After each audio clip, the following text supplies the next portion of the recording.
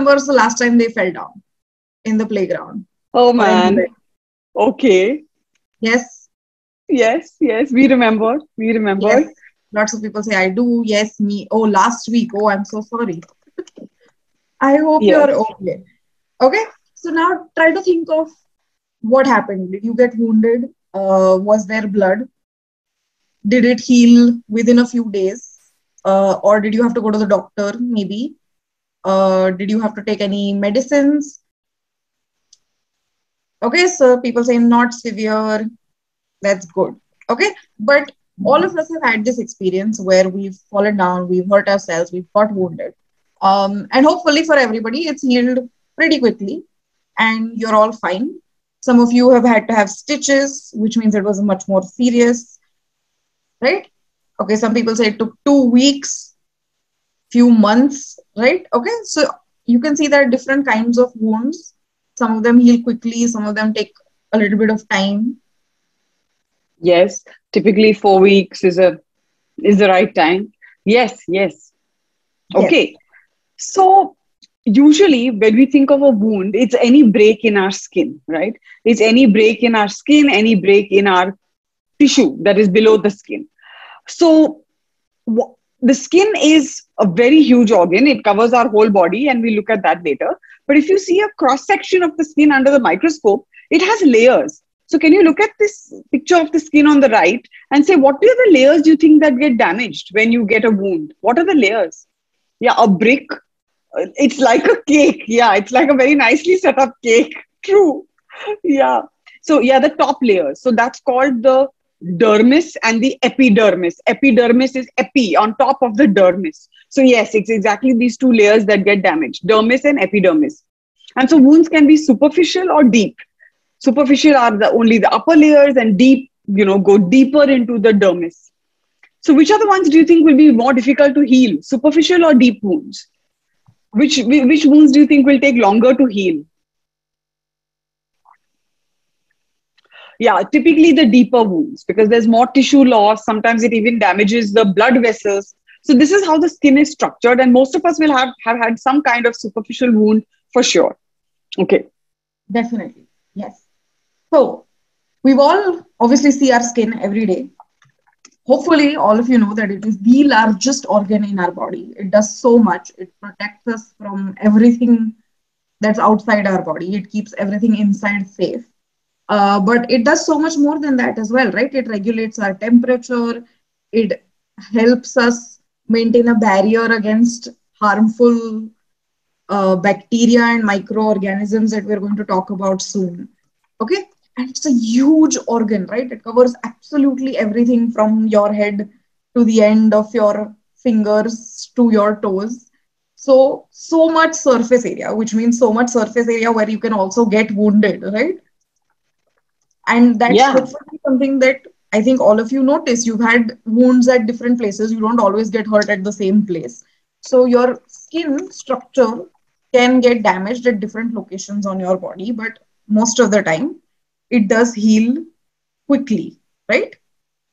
As planned, right? So typically you fall in the playground, the younger kids, young minds. I don't know what classification I'm making within young minds also now, but they would say that, what do you do? Usually we are shocked. Most often it's the ego that is bruised when you've fallen down. Like you say, how did I fall down? How did the universe do this to me? And after you've recovered from that, you wash it, clean it, try and remove any soil, mud. Sometimes you put some antibiotic cream, right? Like soframycin or something that will be there at home. Put some cotton, put some gauze, and get some tender loving care.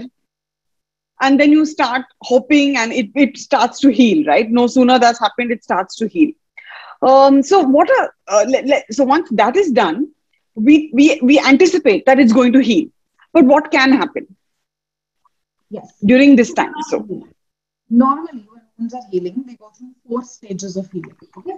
So the first is you'll if you've noticed that there's blood that's coming out of your wound, within some time it generally does stop, right? You try to apply a bit of pressure on it, but eventually it does stop. And the first reason it stops is because a clot is formed, right? You see blood clots form, and that's something all of you learn about in school or will learn about in school soon, hopefully. But there is so much going on underneath the clot, underneath the surface that you see, right? Because your cells in the skin, in all of these different layers, are signaling to your immune system, telling the immune system that, listen, there's a wound, we've been hurt, there's a break in the skin, and we need to find a way to repair it. And the first thing it does is there are tons of immune cells that come to this site where you've been hurt, right? Because their main role is to help you get better. And they do this by many things. And one of the things is by seeing if there are any unwanted bacteria, unwanted infecting agents in your wound. Okay. And they want to try and remove them. Then they want to tell your skin, your healthy skin, that, listen, there's a break here and we need some help. So your skin starts replicating, it starts making more of skin cells. And then these move into this site to try and repair the layers that have been damaged, right? If there has been a damage to your blood veins below, your arteries below, then those get fixed as well. So in these different stages, your wounds typically heal, and any kind of wound goes through these 4 stages of healing within of around 4 weeks of time, which is what all of you noticed, right?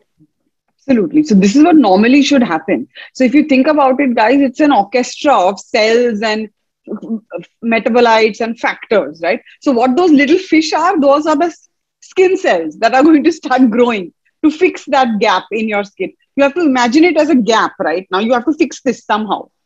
So this is what normally happens, right?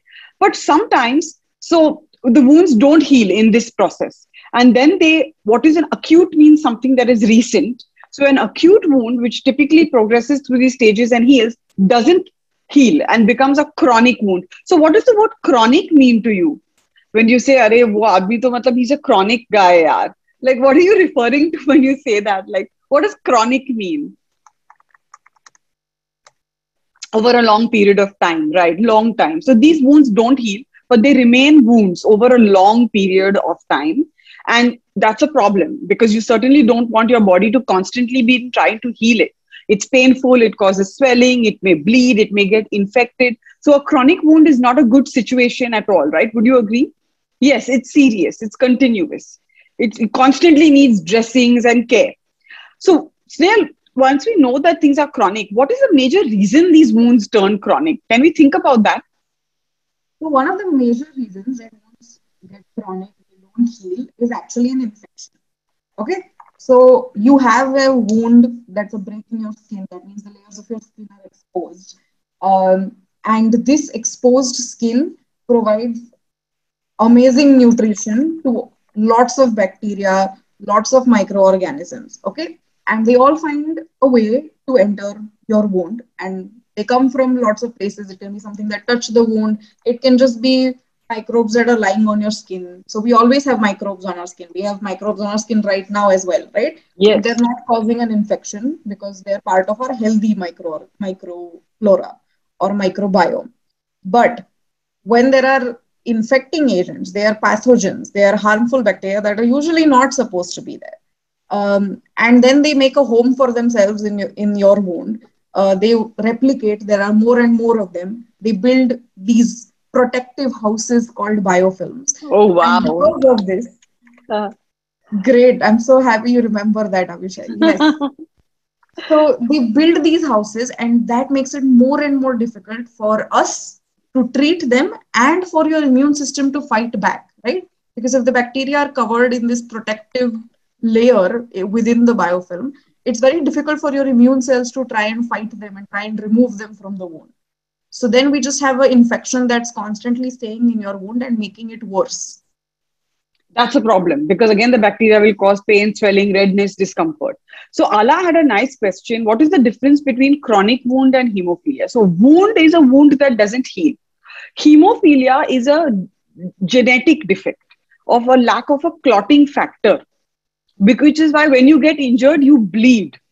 It's not a chronic wound, but a wound that refuses to stop bleeding, or you don't even sometimes have to be wounded. People can bleed into just bruises or into body sites. So, a wound is acquired in life. Hemophilia is a genetic defect of a clotting, lack of a clotting factor. Right.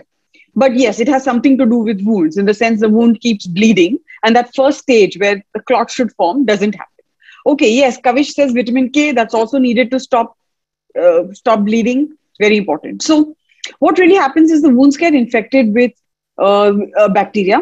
This is known as wound infection, and they become chronic wounds. There are a few very common bacteria that you find in wounds, and their names are beautiful: Staphylococcus, Streptococcus, and Pseudomonas. These are the three very common bacteria.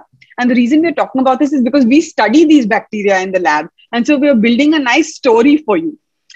So wounds can become chronic because they get infected. This is called a wound infection. And these are the three: Staphylococcus, Streptococcus, and Pseudomonas, that are the common bacteria that cause these infections. Okay. Why pseudo? Yeah, I don't know what's pseudo about it. Like, It's very real. It's not pseudo. it's not pseudo at all. Yes. It's a very real infection. Okay. All right. Okay. So now we've talked about all of these bacteria. We've shown you such pretty images and diagrams, but what do they actually look like in a wound? So these are some images that show you that. Okay. So what can you notice? So all the blue that you see is all human cells. Okay. So that's a way that in the lab we can stain them. We can give them a color. Okay. So all the blue that you see is representative of all the human cells or your own skin cells. But the red or the green that you see in the two images is what the bacteria is. Okay. So can all of you describe what do they look like? What does it look like? These red and green spots you're seeing in these images. Pasta. Okay. Avishai, okay, you're changing our food preferences now. Constellation. Okay. Biofilms. Yes. They are Definitely. biofilms, yes. They are biofilms, right? So they're actually clusters of bacteria. So the red you see is not one bacteria, it's an entire cluster of bacteria, right? Because bacteria are very, very tiny. So that whole red spot you see has tons of bacteria in it, which means that even in wounds or when bacteria are present with human cells, they're present as these clusters, they're present as these biofilms. Okay, so in infections, bacteria are not just one single bacteria present, they're usually present in groups and they're in clusters. And this is beneficial to them because they work with each other to become more resistant to all the mechanisms by which our body is trying to get rid of them. So this is an actual pathology image made, and these authors, so when people study them, they publish in original scientific literature. And this is how bacteria look in wounds, right? Uh, Clumpy, sticking to each other. Yeah, all those descriptions. Okay, so how do we study them? So we said one way of studying them is like pathologists study them on humans directly. So they collect biopsies from the wounds when you go for treatment. Okay, it has challenges, we'll see. Another way is to wound an animal and study, and we talked about the challenges with using animals in research, right? So maybe some of you can just mention what are the challenges with using animals in research. Maybe we can type in the chat window. So definitely humans and animals get wounds, but studying them has challenges. Yes, someone has said costly, unruly, cruel, ethical, those words we use, right? Ethical, ethically challenging. So one way we study single cells, but what do you think the issue with taking of single cell is? Why can't we look at a single skin cell and say we are studying a wound? What do you think the challenge is that with that is? Why can't a single skin cell be a wound? It's It's less not accurate. very good. I mean, they're different. Exactly. A cell is not a wound. A wound is a collection of cells that has got broken. So very good. Excellent. We take out wounds from humans, study wounds in humans. These are all possibilities, but they are difficult. You need approvals. You can't just go randomly collect samples from any human or any animal. That's unethical. It takes time, it takes money, and it may not be very scientifically accurate.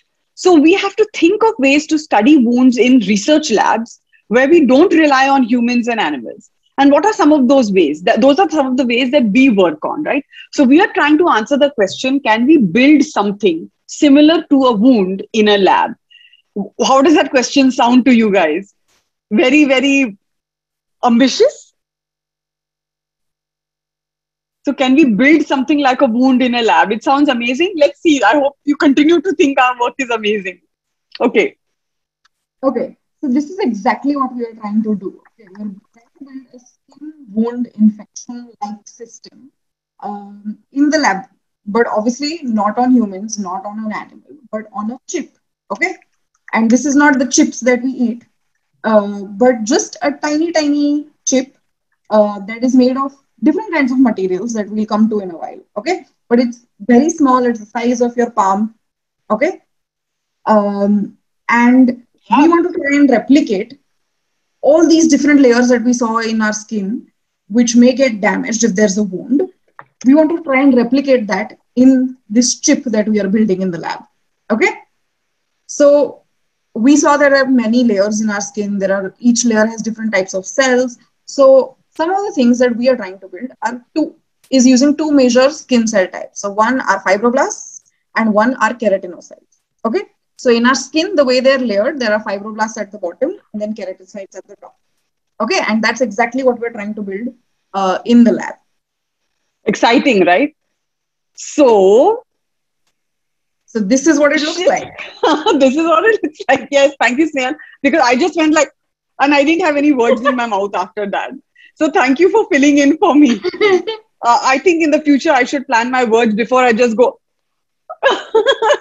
Okay, so this is what it looks like. We all know the size of our palms. This is the size. Okay, so this is a researcher. This is actually Sneha's hand holding the chip in the lab.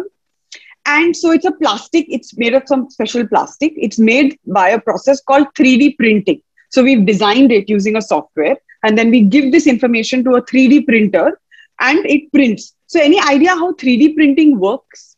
Anyone can briefly tell us how is it different from your printer printing, paper printing?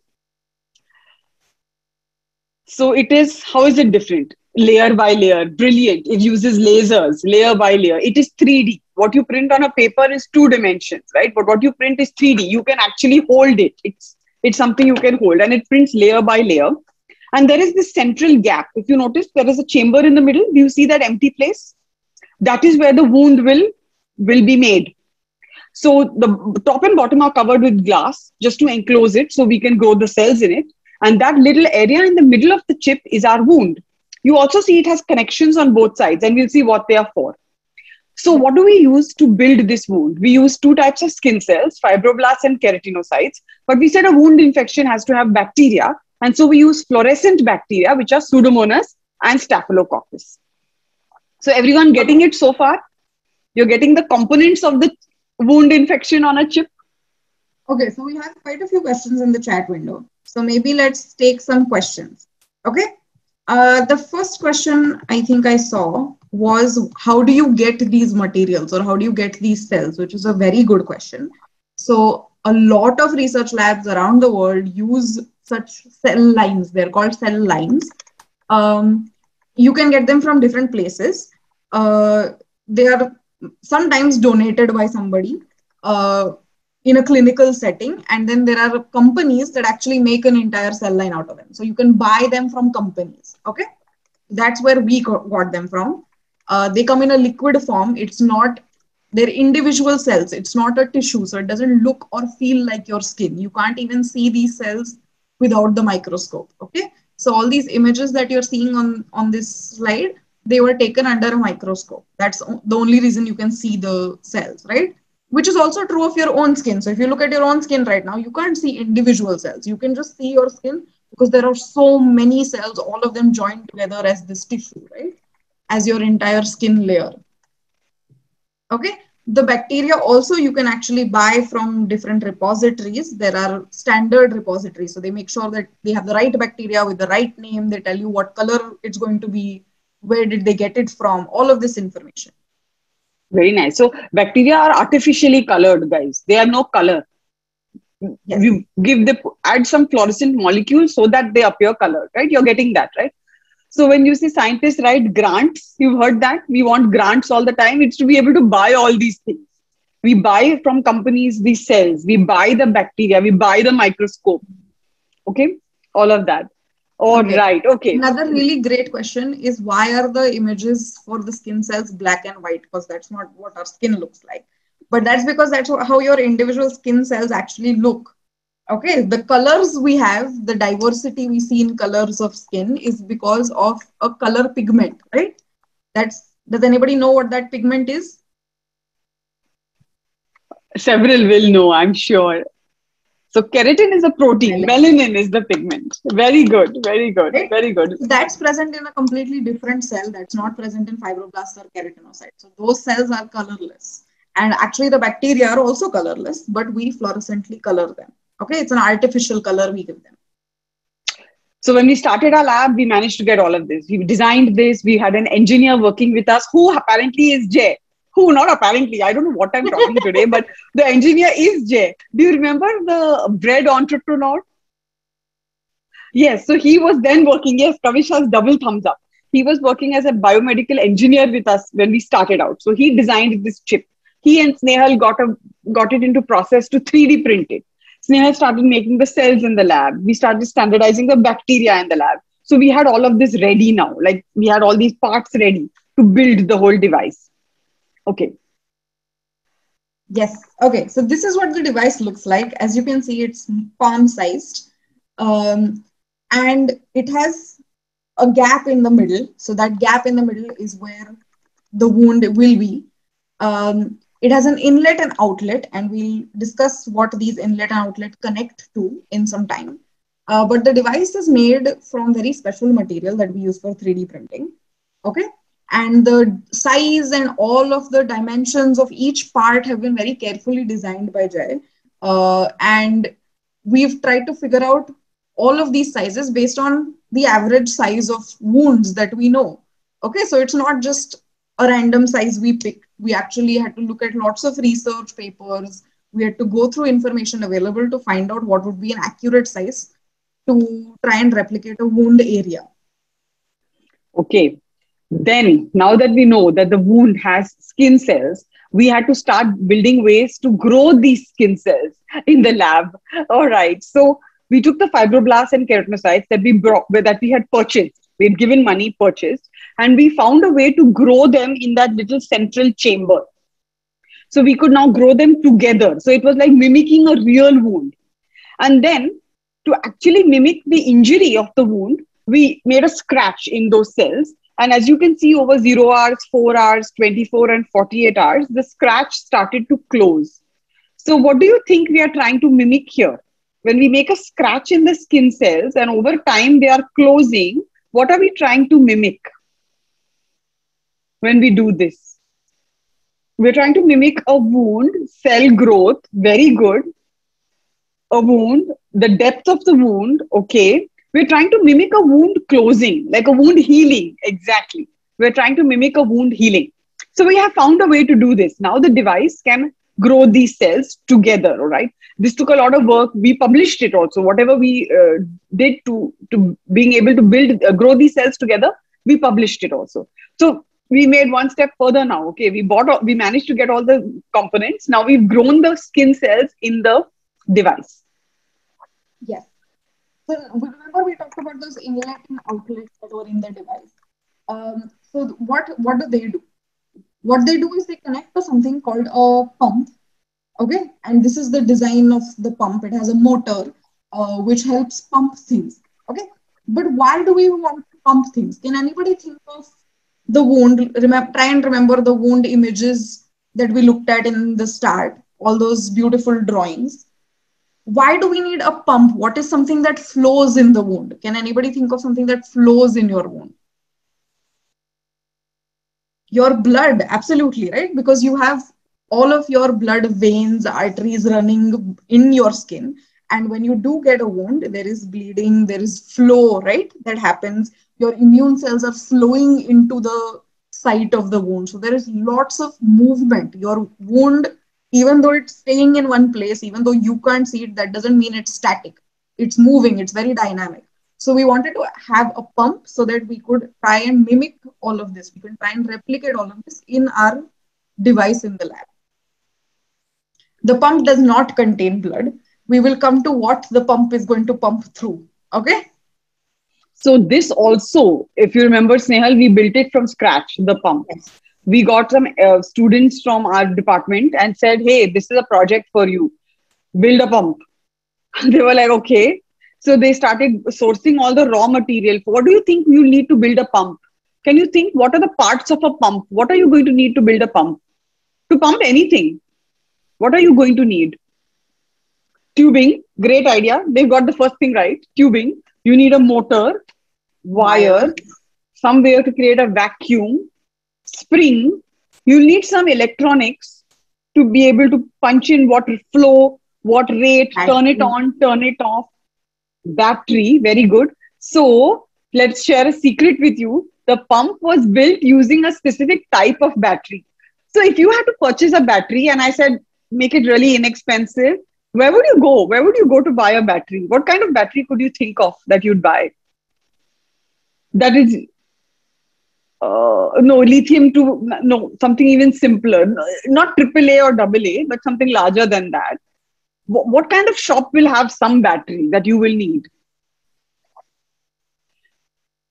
A car battery. Excellent. Yes. So we run the pump on a car battery, quite literally. An Exide car battery runs the pump, and the students who were working with us also made a kind of attached software on the computer. They could control putting the pump on and off, how much fluid to flow, etc. So this was a project in itself now. So as you can see, when you do science, there are projects within projects within projects, right? So that's how a big picture gets built. So they made it, right? They've done this. The next step, where a student in our lab came, Nizam, he found a way to connect the pump to the device. And yes, Nehal, go ahead. Yeah. So now the way we want to use this whole device is you connect all of the tubings that you talked about to this motor, to this battery that is in our pump. And we put our cells into the small space in the center, which is going to replicate the wound. It is, like we said, on both sides, it's covered by glass, which means it's very easy for light to penetrate through this, right? And the reason we designed it like that is so that we can put this whole device under a microscope and we can actually observe what's happening inside this fake wound in the lab that we've created, right? Correct. Imagine. So now the device is there, Snehal. The device has cells. The device is connected to a pump. Pump can flow something in. We'll see what we need to flow. And the whole thing can go under a microscope. Isn't that fascinating? Observe everything that's happening inside this fake wound. Yeah, okay. So now let's move on to how will you create a wound? We want to know your ideas. So we've grown the cells and we told you one way we could create a wound. What are the other ways you can think of? How will we create a wound in this device? Very good, Siddharth. You make a scratch with a wire or a pipette tip. The only thing, it should be sterile so you don't destroy your cells. Okay, anything sterile. Okay, you can make a scratch. Shivram says scrape it. Okay, very good. Make a hole, poke with a needle, burn it. Very nice idea. Burn it. Beautiful ideas. So far, we've only managed to do it with making a scratch. We haven't yet optimized the burning and the poking and other things. But these are always with acid, says Sahana. So how are you thinking of these ideas? How are these ideas coming to you? What information are you using to tell us how you'd make a wound? Not burning yourself, burning the cells in the... So yes, exactly. From ways humans get injured. From ways humans get wounds with burns, with acid, with physical injury. That means your scratch, poke, scrape, all of that, right? So we are mimicking how humans get injured, but in our way of creating a wound. Okay. Yes, wounds can happen in different ways. Okay, so we figured that out, how to create a wound. But the next thing that Snehal is going to talk to you about is, we talked about flowing something in through that pump. And someone said blood, but not quite blood. What would you think you should flow through that device? You obviously have to flow something that's relevant to the wound. So does juice count as relevant to the wound? I would think not, right? I would think not. Okay, let's see. Kavish says serum. That's a good start, Kavish. Definitely. Serum is a and good Nandini start. says fake blood. That's also a very good start. Very good start, right? Because again, very good. If you want to use real blood, you again have to, where are you going to get it from? You don't get real blood in the market somewhere, just in a shop, right? That would be a scary shop. That would be a scary shop. Yes. So there's lots of ethical steps to go through. So we wanted to think of what we could add that was not something that relied on humans directly.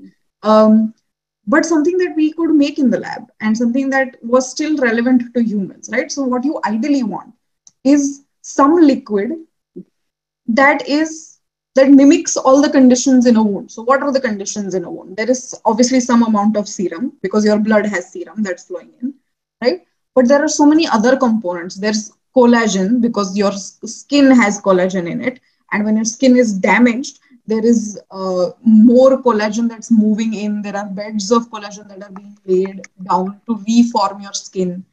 There are other important proteins like fibrinogen, fibronectin. So all of these are proteins that help maintain the structure of your skin, right? And these are all damaged when you have a wound. There are numerous things like lactic acid and all the various components of serum itself. So many different things that are present in serum that are all present in your wound as well, right? So we wanted a fluid that had all of these components, and that's exactly what we built.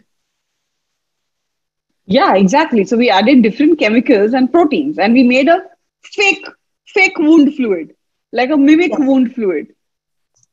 So for this, we looked at papers and found what is the actual composition of clinical wound fluid, and we tried to mimic it. So now, does this seem relevant to put through the pump? Does it seem a little more relevant than blood, and definitely more relevant than orange juice? Right? So we are providing the relevant nutrients, the relevant proteins, the relevant chemicals. Okay. We are figuring it out because it's expensive. These chemicals again are bought from bigger labs that make them. So we are figuring out how we can put that in through the pump. But what is the one big component that we need to add to this wound device? We have the cells, we have the fluid, we made the wound, we can put it under a microscope, but what big thing exactly? Big, rather, what big small thing do we need to add? So we need to add bacteria, right? Because the wound infection, we said chronic wounds, the major reason is presence of bacteria. So can you think of what bacteria you would add? Now that we shared the names with you, can you think of what bacteria you would add? Can anyone remember? Pseudomonas. Okay, that's pseudo thing. Okay, Pseudomonas. Okay, yes. And Streptococcus, very good. And another one, Staphylococcus, exactly. Pseudomonas, Streptococcus, Staphylococcus. So, again, the bacteria are colored artificially such that they're given a green or red color only so that we can see them. Otherwise, we can't see them, right? They're colorless. And we've added them to the wound cells. So, what color are the wound cells here? What color are the skin cells in this image? What color are the skin cells? Very good, blue. So we've dyed them a color, right? We've dyed them a color and we added the bacteria. And now what do you see? The bacteria are clumping and they are forming biofilm. How do they appear? And can you compare them to the picture of a clinical biofilm that we showed you in the beginning, which is on the side here? Can you tell us your thoughts? How these red-green bacteria appear when compared to a clinical biofilm? Tell us, what do you think? Do they look similar? Do they look different? Just describe them for us. They look similar. So yeah, maybe you say they're not so much in a cluster. Good point. But you still see little clumps around the blue skin cells, right? Right. So this is how we can try and get them to be bigger clumps depending on the time we grow the bacteria and other things. But this is how we are mimicking the wound infection state in the lab. So are you seeing how we are built up to something that closely resembles that clinical picture?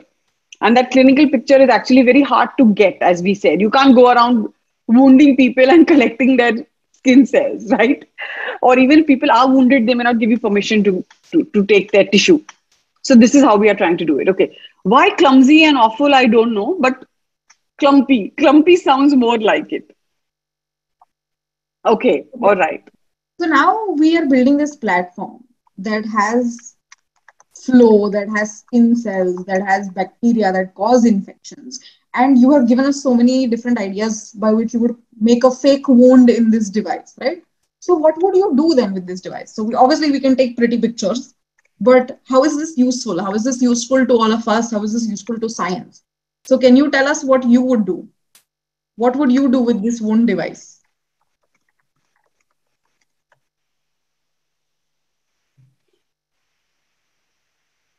What would you do? Yeah, you can study. Okay, You can very test good. medicines, very good. Yes, different kinds of Absolutely right. medicines. Yes. That, Very and that's good. one of the most important things, right? The first, so whenever a new medicine is introduced, it's not immediately given to humans. It needs to be tested on different platforms. It's usually tested even in animals before it's given to humans, because we don't know how humans will react. So this platform, which uses human cells, which uses, you're not harming any animals directly.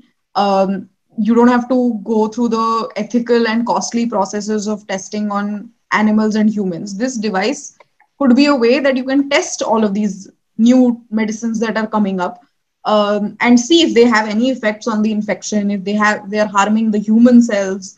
um, and that's what we want, right? We want a medicine that removes the infection but does not harm us. There's no point of an infection of a medicine if it can clear the infection, but it's also harming our own cells. Because then our Right. skin cells are still being harmed and the wound will never heal. Right? So that's one way. The other thing is that scientists can use this to study biofilm formation. They can study different aspects of biofilm development. And this is also really important to be able to even develop any medicines, because you need to understand how the bacteria act in the wound. You need to understand how they build these houses, how they protect themselves, to try and find a mechanism by which you can attack them. Right? And because it's a platform that has both human cells and bacteria, you can also use it to see how bacteria and human cells interact. Do they latch on and attach to our human cells? Is that why we can't get rid of them? Or do they use some other mechanisms to secrete toxins and harm ourselves? So these are all the different things you can study. And of course, the most important thing you can study is wound healing. How do wounds heal? Does it change when you change the type of bacteria? Does it change when you change the flow or what you're flowing through? Right? So there are so many questions that this platform can try and help answer. Absolutely. So, guys, you now we use soframycin, okay, for the wound. But say somebody says, "Oh, I think this collection of, say, some compound, collection of silver is good for the wound." What would you tell them? I mean, what would you want to do? They would say, like, "I think it may work. Like, and maybe we can test it." How do you think you would test it in such a device? So, firstly, would you just believe them if they say this is useful? Would you just blindly use it? No, certainly not. Like they want to make money out of it. You're like, wait, in my skin, my wound, I need to find some information first. So, how would you try and test this on this device? You'll do some research, very good, like Sanvi says. What would you do? So, you have the cells, bacteria, the flow, the pump, the microscope. What will you do? What do you think you can imagine? What would be the one step towards this research? Okay, so you'll apply it. Very good, says Ala. You'll apply it to the wound made in the device, maybe with or without bacteria. Look at it under the microscope. Are the bacteria dying? Are the skin cells surviving, not surviving? Is the wound closing? That is why we did that scratch and looked at the wound closing over several hours. Right? Silver is an antiseptic. Yes, Adrit. So this is a good thing to test. Somebody might come up with even more bizarre things. They might come up with things like UV light, blue light. All of that can be tested on such a device, right? You make a wound, add bacteria, expose it to UV light or blue light, and then see what the effect on the bacteria is, on the skin cell is. So these platforms help us test medicines without humans and without animals in the lab under conditions that we can control. Do you think you can control this device better than you would control a little mouse who's been wounded? What are your thoughts? Certainly, right? Certainly. We would have better control. So it gives us a lot of information before human or animal testing, and may even replace human animal testing, right? Great, great. So everyone seems to have got its nail. We need to publish this paper fast. Otherwise, TTAS team is going to publish this before we get there. Uh, Okay. So did before you we invent the chip? Yes, we made it. We made it. This is original research, Naman. We make all of this. We come up with these ideas, we execute it. No, Okay, so there's one more question by I think by Kavish in the chat window. His question was, why do we use human cells? Why can't we use cells from other animals in this device? Uh, you can.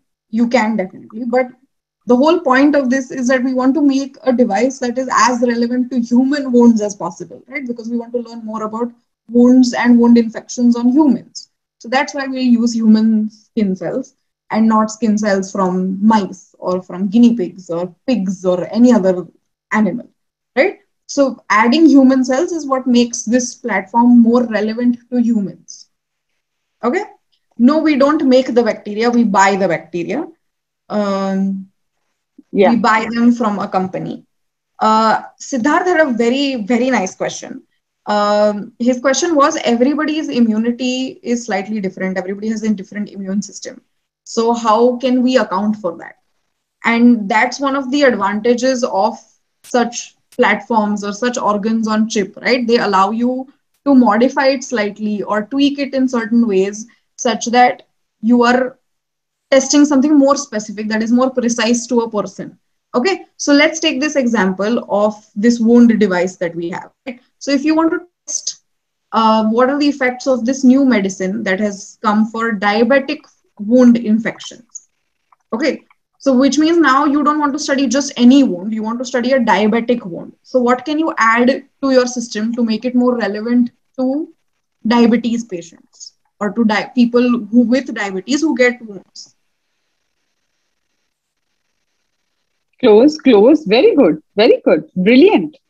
Glucose, right? Brilliant. Such a Yes, simple thing. You can add it into the liquid that you flow through. So you're mimicking a condition where the level of glucose is high, right? Because you've absolutely. added extra, right? So then this Absolutely. becomes more relevant to somebody who has diabetes. So that's how you can tweak and you can make this platform study a specific question based on what it is you are looking at. You can ask a particular question, you can find ways that you can replicate it in this platform.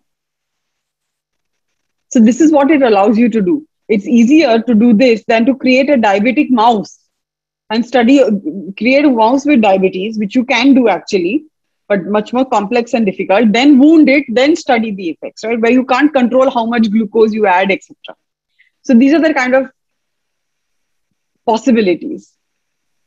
Okay. So obviously this is not the only organ on chip. There are multiple organs on chip that have been studied, that are being used across the world, and they are very, very interesting. So if you found this interesting, you should definitely go and look at different organs on a chip. The first ever organ on chip to be developed was a very, very tiny, even smaller than the size of your palm, tiny chip that mimic your lung capillaries and like exchange of gases between your lung cells. Okay, it was a very, very beautiful device. And that was the start of this field of organs on chip. And ever since then, there have been so many things. There's now an eye on chip that even has a mechanical eyelid. So it blinks. And that's important because every time you blink, you are basically moistening your eye, right? And that's important when you're studying eye diseases. So you can use these chips, organs on chips, to study all of these devices. There's a blood-brain barrier, there's a lung, a heart, a brain, a gut, a liver, a pancreas, all of these organs on a chip that we've developed, right? That labs around the world have developed. Have developed. Absolutely. And the reason all of this is There's even important a is not placenta on a chip. because, sorry? There is even a placenta on a chip. Yes, yes, exactly, right? And why do you And think placenta on a chip would be important? If I told you here, this is it. This is a placenta on a chip. You can use it. What would you use it for? A placenta is when the baby is in the mother's womb. That is what provides nutrition to the baby, like blood and gases. you To can check study on babies. nourishment, yes. Very good. Very good. Does the placenta transfer nutrients? What are the conditions? More importantly, more than nourishment, what is the one thing you should make sure whether the placenta can transfer that or not, which would be which would be important for the baby's health? Nutrients, infections, medicines. There are some medicines a mother should not have during pregnancy because it can damage the baby, right? So you can test on the placenta on a chip whether that medicine is transferred or not. So look at the possibilities, guys. Look at the possibility. Go ahead, Snell. Sorry. There Yeah. is an eye on chip, yes, which is exactly what's on the slide you see in the center. That's the eye on a chip. And the reason all of these things are important is because we can test so many different conditions, we can test so many different diseases. Of course, all of this is not a substitute for research on animals or animal testing, right? For a new medicine or for any kind of new injection that's supposed to be delivered, anything, all of that has to go through animal testing. But what these organs on chip do is they can help us reduce the amount of animals we use in these studies. Because if the organ on chip itself is telling us that a medicine is not going to work, there is absolutely no need to test it on an animal, right?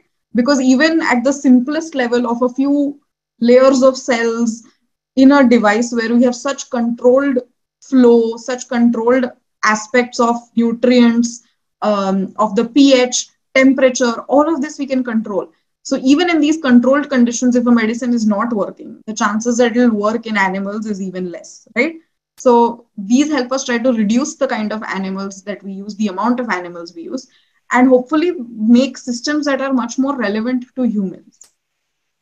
And think about it, right? You can test so many different types of medicines, test them in different doses, combinations. All of this doing it on animals means you're increasing cost, ethical considerations, like someone said, guilt-free testing. All right. So we finished early, Snehal, but lots of material covered, 10 minutes. Yes. We can take a few more questions and then we can discuss the next session, next week's session, and lots of new people. So if you have any questions about TTAS in general, please ask us. Yes. It doesn't have to Or be signing only, up or anything. yes, it doesn't have to be everything on a chip. Okay. All right. What else? Yes. So somebody asked, is there a human on a chip? Not really. But we have all of these different systems, right? So you could actually connect all of them, find ways to connect maybe the heart to the brain or maybe to the gut and study how all of these systems interact with each other, right? That is also something really interesting that could maybe happen. So think about it, guys. For building these platforms, what are the kind of different scientists you will need in the team? First things first, what are the different types of scientists you will need in the team? You'll need a biologist, you'll need an engineer, you'll need a doctor for sure, right? Many of the people working are MD, PhDs, engineer, electrical engineer, doctor, biophysics, excellent. Snehal and me, of course, I mean, we absolutely agree. No scientific team is complete without us. Thank you, Ala. So Ala makes us feel really good at all times. Yeah. So yeah. So Siddharth is a computer, which is absolutely right. yes, all of them. Neurologist. If you're doing brain on chip, you'd rather have a neurologist to give you input, whether it is really mimicking the disease or not. Right? If you're doing placenta on a chip, you might need a gynecologist who will be able to look into Yes. the mother's health, baby's health, pediatrician, for example. So this is a very, what you call, interdisciplinary area of science. Many people, different types of scientists work to make these models, these on a chip models. Yes. And that's very important. And a lot of science is like that, right? It is interdisciplinary. You can't really have one field without the other. Okay. Yes, So even though in schools, like you are taught science as very specific subjects, you're taught chemistry as separate from physics, which is separate from biology, which is separate from mathematics. In actually doing research, you need to understand all of it. You need to have a basic understanding of everything, right?